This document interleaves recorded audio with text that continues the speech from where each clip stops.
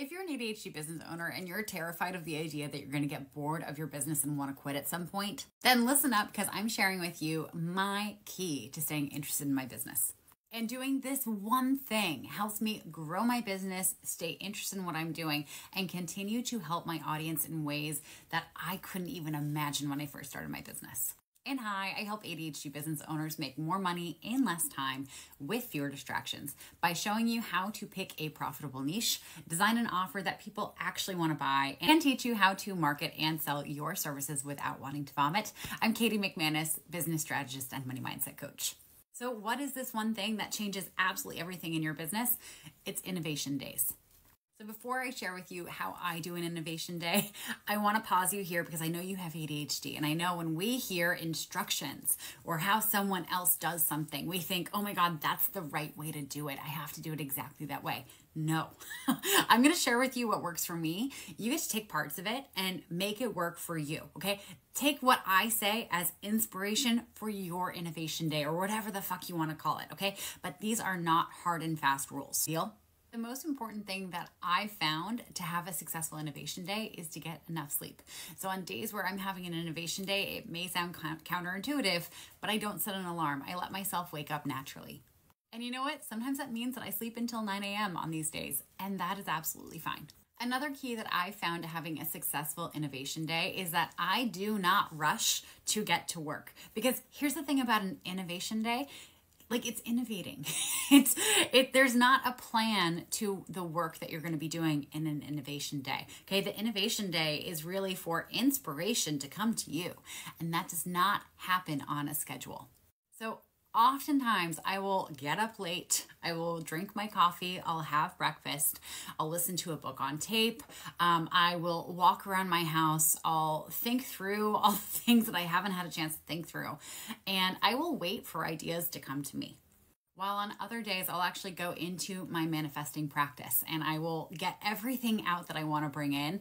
And that's usually what sparks me into the ideas of like what I want to create. And when I finally sit down and start like vomiting up all of the ideas that I have for my business, for new programs I want to run, for things that I want to build into my existing programs, for how I want to manage my social media over the coming months, around lead magnets I want to create. What I do is I first like vomit up all the ideas and I kind of map them out.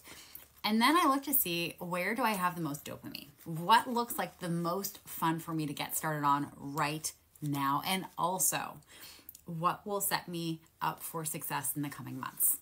Once I've identified the one thing that I really want to focus on for the rest of the day, before I actually dive into doing the work, I plan out the work. Because here's the thing about having ADHD is when we create a big project for ourselves, oftentimes we don't delayer it. Okay, so a layered project is typically something that like it starts off as one small thing like food prepping for the week and then turns into a massive layered task. So to food prep, you have to go and buy groceries. So you go and buy groceries and then you come back and then you realize, oh shit, I didn't do any of the dishes from the last 2 days. So now you have to load the dishwasher and like hand wash some of the dishes. But you open the dishwasher and the dishwasher is full of clean dishes. So now you also have to unload the dishwasher and put all the clean stuff away. And as you're putting stuff away, you realize, oh my God, the kitchen's kind of dirty. Like I have to kind of tidy and organize and get things settled before I can go and do the dirty dishes, before I can go and start meal prepping and figuring out what needs to go in the refrigerator and what I need to cook right away. That's exhausting. So before I get into the work of the project that I've designed for myself in my innovation day, I break up the project into usually like 3 to 5 big chunks. And then I go in and I assign myself different tasks that I have to do. And I'll also assign things to my team so they know exactly how to support me in it. And today's a big innovation day. Okay, so today's the innovation day that I'm using to kind of ideate how I want 2024 to go. And a couple of things that have come up for me so far is, and this is backwards, I know, plan the work and not the results. Okay, so this is something that I train my clients on. You can't plan on results. You can't plan on how many clients you're going to get or how much money you're going to make.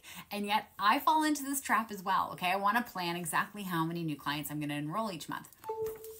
But that's not helpful. So I'm planning the work.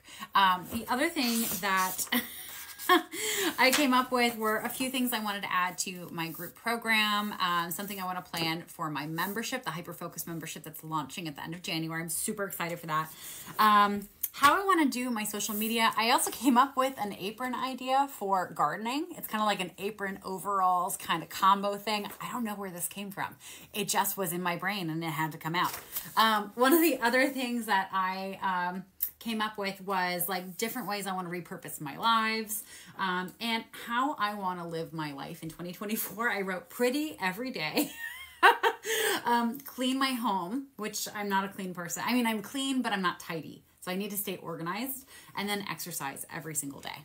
So it's kind of all over the place, okay? And that's okay. When you have an innovation day, there's not like a set amount of things that you want to get done. It's you want to come up with ideas. You want to let inspiration for your business come back to you. And I do this a couple times a month, and sometimes they're super impactful, and I create incredible plans that carry me through the next few months in my business, create amazing programs for my clients and all that stuff. And sometimes an innovation day turns into a day where I am really just journaling on what I appreciate about my life, different things I want to do better, and really just like getting realigned to why I'm doing what I'm doing. So I know a lot of us business owners are like doing the internal work right now to get ready for the new year. And so I offer this as my gift to you if it's helpful, and an invitation for you to schedule your own innovation days. And just to share how I build this into my schedule, I build it into the second and fourth Tuesday of every single month. Okay, so those days are absolutely blocked off. No one is allowed to book with me on those Tuesdays. And I'm curious, if you do something similar, please tell me about it in the comments. I'd love to get some more ideas as to how I can change my innovation days. And if you want more content like this and permission to make the instructions out there in the world your own, then like this video and go ahead and follow me.